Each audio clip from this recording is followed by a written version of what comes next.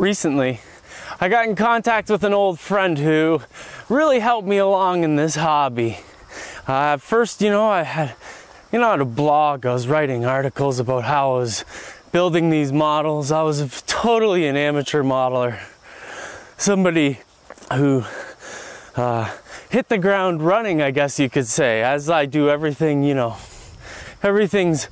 I jump in with both feet and go for the gusto. If you're gonna do something, you might as well do it good, I say. So, one of the people who really affected my career in the early days, actually it was two people. Joe Lemay, who's someone who I consider as a mentor.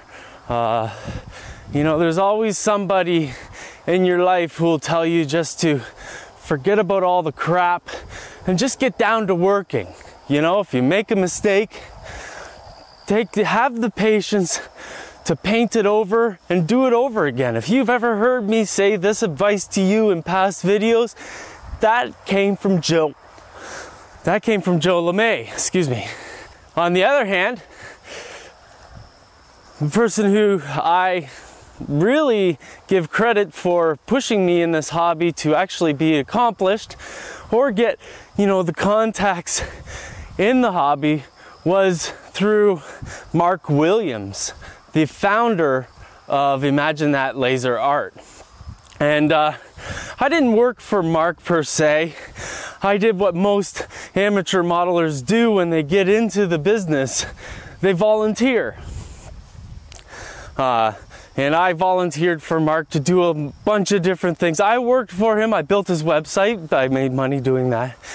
So I decided recently to do an interview with Mark. So what you're about to see is some of the most detailed, realistic, thinking outside of the box modeling you've ever seen. And I'm talking to all of you people who think that you've been in this hobby long enough that you've seen everything. Maybe you've wrote the book on the hobby. This is the stuff you haven't seen before. And if you really pay attention to what's going on here, it's not something that is a gift. This isn't a gift. The gift is what Joe said to me. If you've got an idea, just do it. If you screw up, do it over again. And that's the secret to thinking outside of the box. I want to introduce to you my friends, Joe Lemay and Mark Williams. Today's video is brought to you by Helicon Focus. Helicon Focus is the photo stacker that makes the most clear photographs that you could ever make. To get 20% off a lifetime license of Helicon Focus, go to modelersguild.com/HF. And we thank Helicon Focus for their support of our show. And by And Model. And Model has been making model railroad electronics since 2007. And with their affiliation with Pico and their Smart Switch, you can find them in Europe and in North America. Smart Switch switches your switches and animates your models. This is where the music comes in. Actually, right there in the background is the Rapido layout. That's going to Jason Strawn for his new EPT-1, that British train. Oh, yeah. Yeah. Good. So I've got Joe Lemay here and Mark Williams for a Meet the Modeler chat. These two guys are two people who've really affected my modeling career over the years. They really gave me my start. Mark gave me my start, and Joe really mentored me with a few tips and tricks while building a show layout, the Imagine That Laser Art show layout. Mark Williams is the founder of Imagine That Laser Art. We all know that Imagine That Laser Art is now owned by Nick Masney. Joe and Mark kind of molded the company into what it is today. So welcome to the show, guys. And hey. Thanks for coming on. Not a problem. Good stuff. So the first thing I really want to get is, talk to Mark about the art. because that stuff is so fascinating to me. My father grew up in Windsor, Ontario, and if you walk down the streets of Roulard, which is, it's a heavy part of town, but it's called Ford City. It's where the Ford auto plant is in Windsor. It's pretty much littered with the influence of Mark Williams. Maybe talk a bit about what that is, and maybe show us some pictures and stuff. Talk about your art, Mark. Not a problem. Ford City, like you were saying, it was a city unto its own because of the auto industry, which was a real unique history gathering that I did. And Ford loaned me off to the city of Windsor to be art director for a project for a Make Work program for individuals with art talent. So we did that and started by painting murals up and down the street. And this was over a period of 3 years. And the train go up with probably about 20 or 30 people in airbrush painting, murals, and large-scale stuff. And at the same time, I got into doing a sculpture for the Ford City also, which led to what I'm kind of doing today still. I shouldn't say kind of, I am doing still today. But it opened a few doors for me also. But it got me into history. Mm-hmm. That's where all this laser art stuff eventually came from too, because it sparked some great interest in architecture and buildings and factories, and it just grew from there.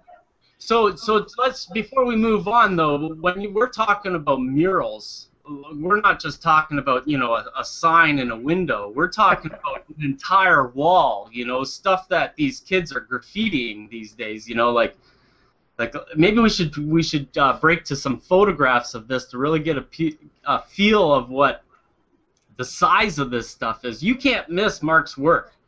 You go down to the waterfront in Windsor. There's the old passenger station, and it's literally got sculptures climbing out of the roof, and it's all Here's one of the pieces you're referring to. This is on Roulard. This was one of the walls on Roulard. You said this is the one that started it all, isn't it? Well, actually, no. The one that started it all, unfortunately, I don't have on this computer, but it was 80 feet long, 15 feet high, and was painted inside Ford Motor Company. Oh, okay. So this was the one that kind of started the street, made it a key point. Yeah, so that bronze sculpture there with a mural behind it. Yes. I'm going to bounce off of it for a minute. I'm sure you see all this junk, but here's one of the ones that was in Fords. This wasn't a really huge one, but good size as it was. So a lot of the viewers are also these NASCAR fans. You painted a lot for these NASCAR sponsored events, didn't you? Yeah, actually I did. And well, Ford's sent me over to the track, gave me some great pit passes, and I managed to gather up quite a collection of photos, which these ones are. If anybody in NASCAR, Davey Allison, long gone now, he's right here depicted in the picture. Morgan Shepherd's there, Bill Elliott, Mark Martin, and this was back in early 90s, this particular piece. So it was kind of cool to get all that together. Kind of cool. That's super cool. Yeah. I'm trying to find a way. Oh, there we go. Now I see where we're at.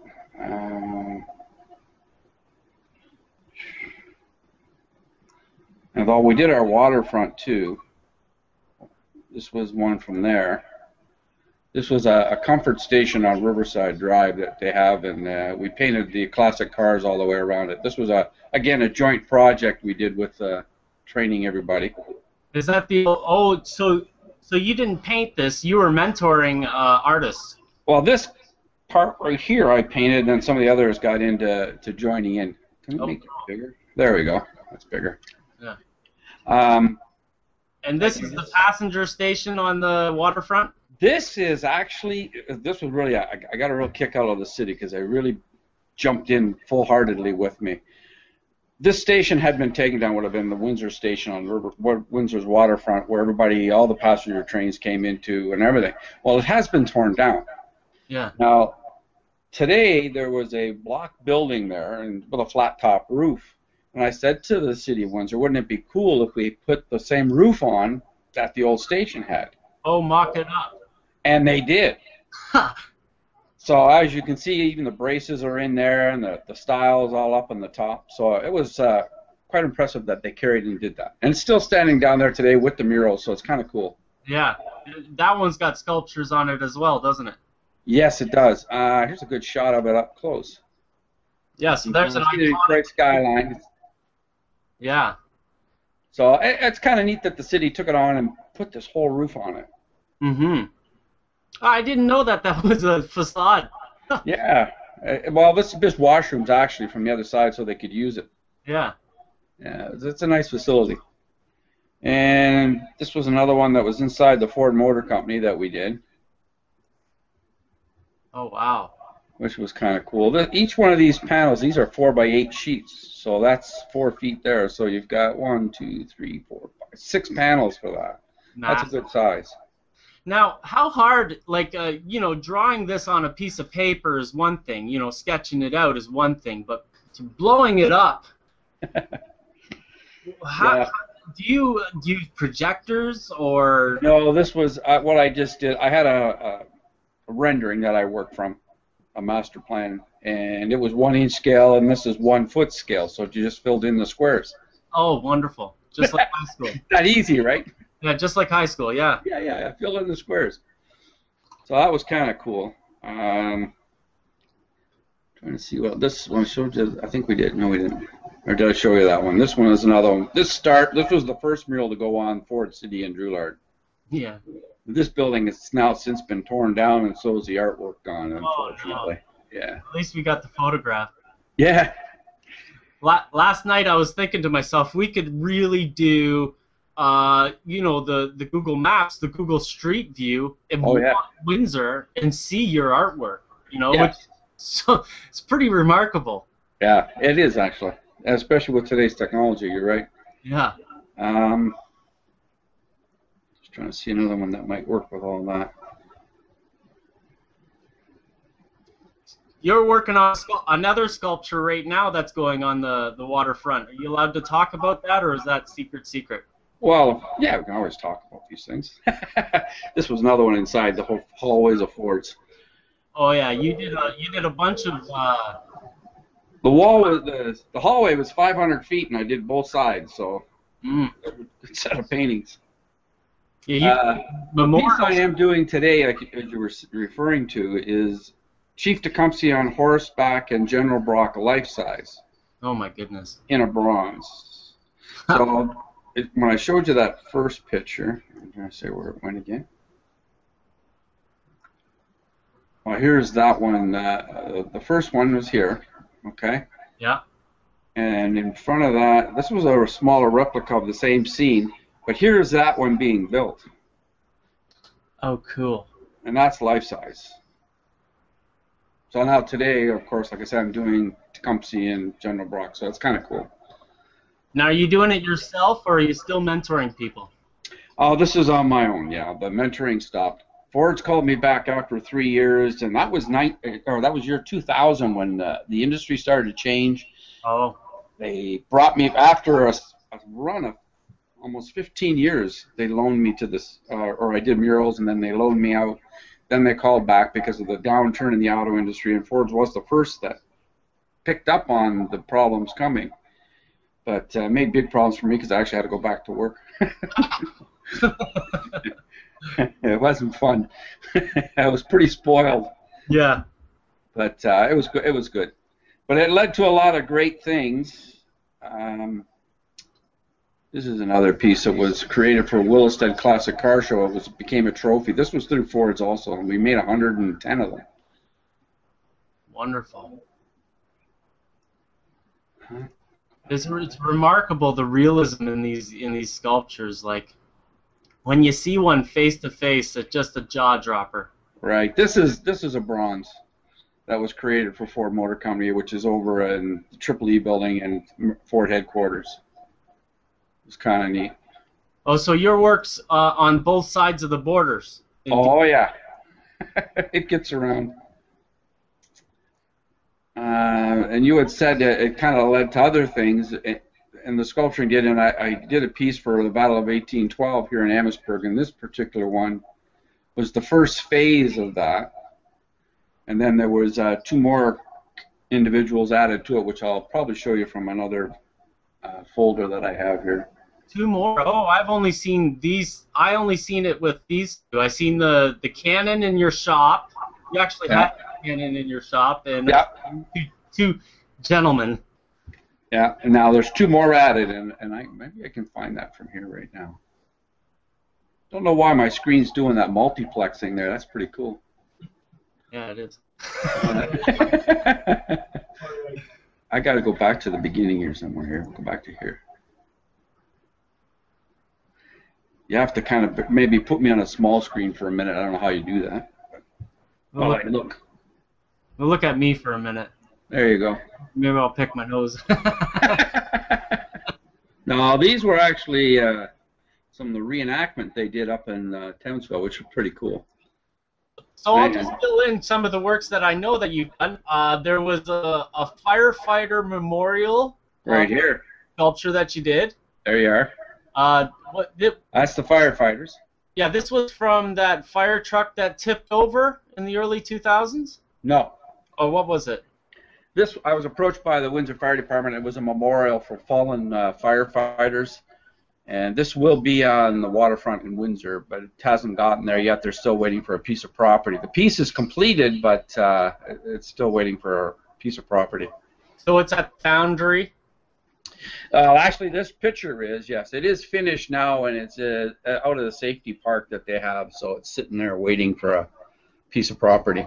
Cool. Oh, here, that's the other one. So so that's in Windsor, and the cannon stuff is in Amherstburg, Ontario, across from the old Boblo Island. Yeah, we're kind of jumping all over the place here. That's all good. That's the way we do.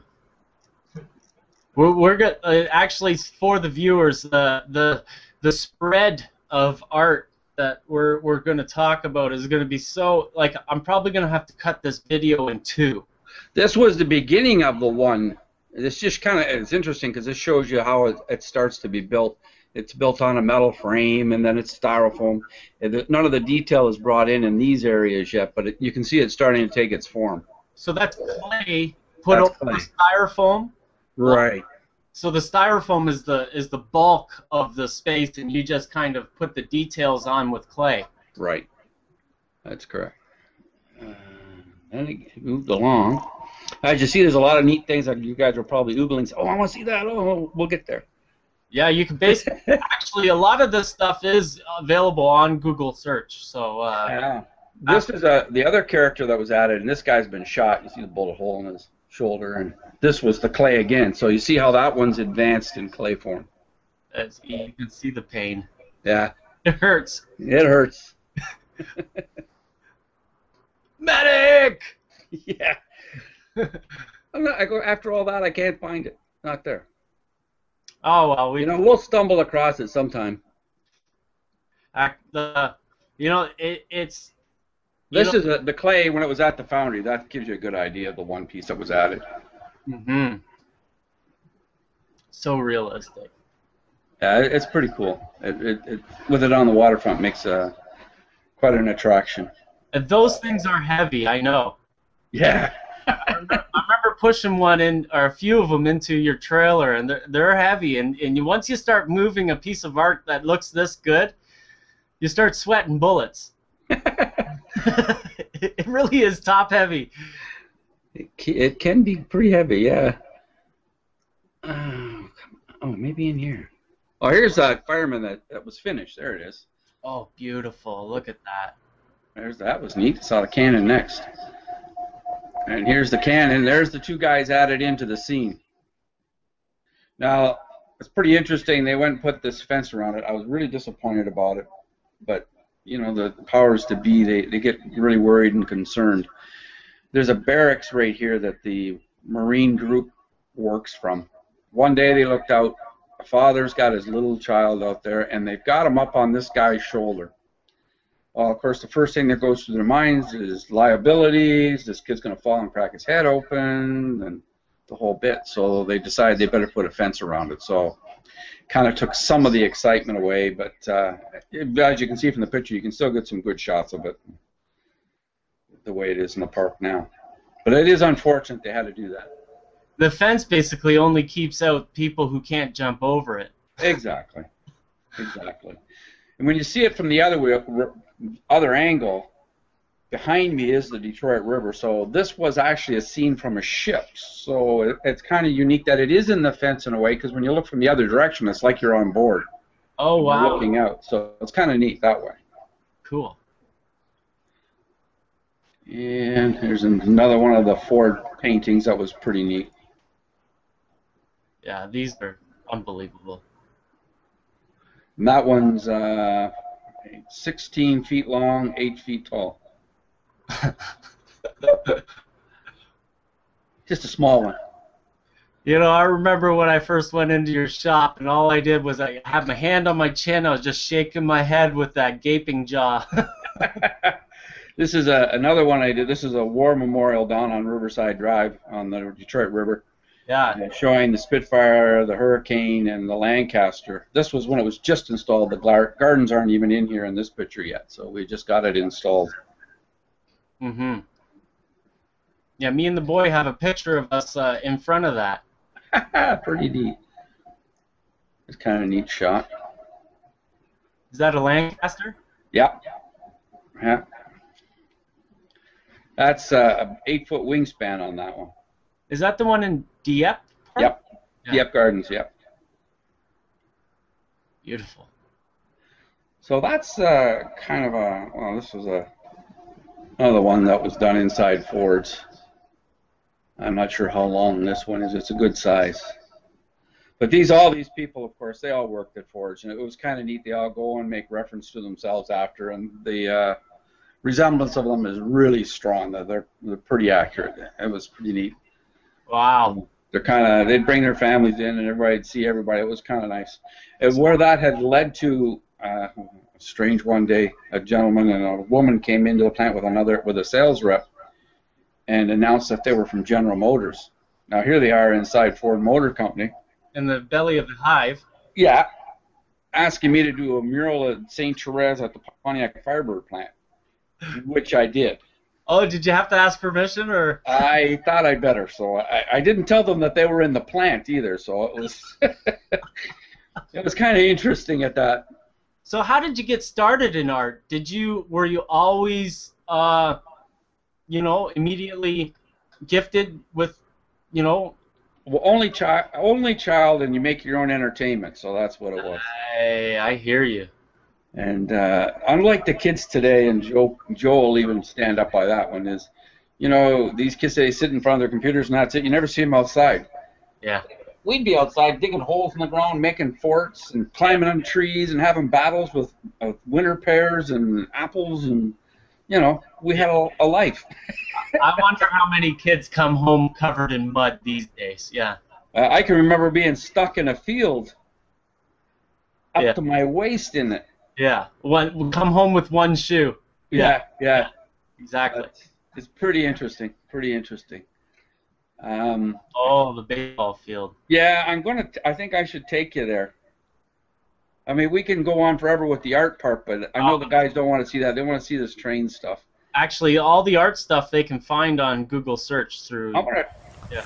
So like I said, there's so much content in this video. I really have to break it into 2 and maybe even 3. And as you've heard in this video, there was a little bit of feedback, and I got to apologize to Joe and Mark because I think it was my fault. I don't really have the best equipment yet to be doing all this. Anyways, so in next video we're going to be talking about model railroading. Honest. Sometimes people are just too interesting to have everything all in one video, and the art part, really is an integral part of who Mark Williams is. And then in next video, we're going to talk to Joe and Mark. We're going to talk to Joe about the new club that they have in Kingsville. And we're going to talk to Joe and Mark about the baseball stadium, just a bunch of different stuff. We're going to talk about 3D printing, what they've done with it, show a little video of their animated models that they're using their 3D printing with. It's all great stuff, and I hope you come back for the next video. It's probably going to be a week or two, and I might put in an interview between now and then with another modeler, just because we might, if the echo is too bad, I'm gonna go and retake some of the video, just because, you know, my good friends here, they deserve the best video I can provide to them. So I hope you liked the video. Please like and subscribe, and share this video in the forums that you play in. You know, you share your work, share this video with your friends. I'm not allowed to post these videos on certain websites anymore, so if you know what I mean, pass it along, eh? Talk to you later, guys. I hope you like the video.